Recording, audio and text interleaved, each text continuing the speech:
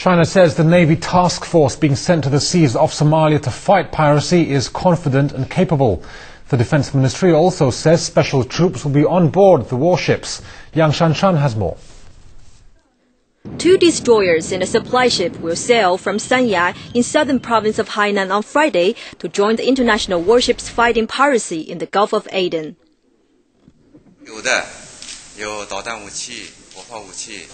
In addition to missiles, artillery, and satellite communication facilities, special troops who are trained for the task will also be on the warships.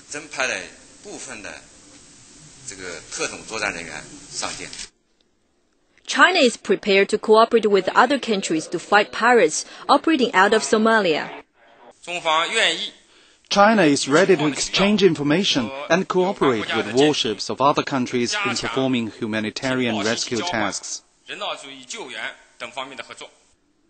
The warship's main duty will be to escort Chinese merchant vessels as well as ships carrying humanitarian relief material for international organizations.